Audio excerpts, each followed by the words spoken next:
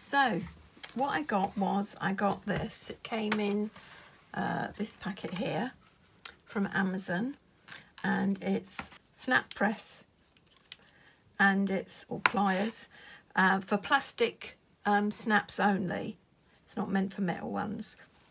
It also came with a hole punch, which is quite sharp, and a screwdriver, and a replacement, I don't know what you call that, press thing. I don't know whether it could get bent or something, but they got replacement that. They got a couple of replacement end bongs or whatever they're called. I don't know if it gets damaged after a while. And two more of these, which are different sizes, because the packet says T3, T5 and T8.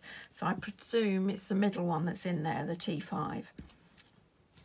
So that's what came with it, and also 360 of these in different colours.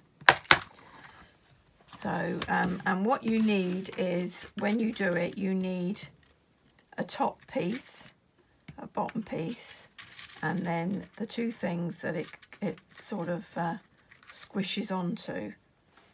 And one is that, and the other one is that.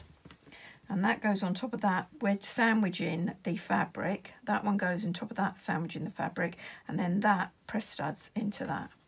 So I'm going to show you how to do it on the bib. So what you can do is you go over like that, then you decide where you want it roughly, and you push through. Right, so then you take that off, you get this one, and you put it through, push it down as far as you can. You then put this on there, like that. You then get the press and you put it in there, and you sandwich it in so it's sort of pretty much in where it's meant to be, and then you push it as hard as you can.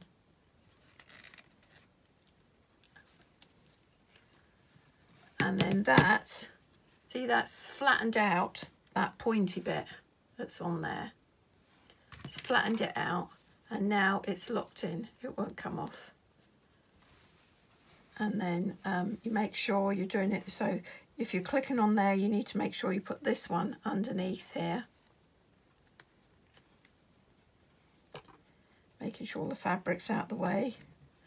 Then you put that on there like that, and then you put it in there, make sure it's sort of locked in, and then you squeeze on this as hard as you can, and then you take that out and it's done. And then there. And if you turn it round, you can make them clip there. So it's like the bib is reversible, which I'll show you on this one. This one I've used a nice yellowy one. So you can see, you snap it round, and then you could then clip it, re-clip it up like that, and use it like that. So maybe if it didn't match what the baby was wearing, you could turn it around and have it white.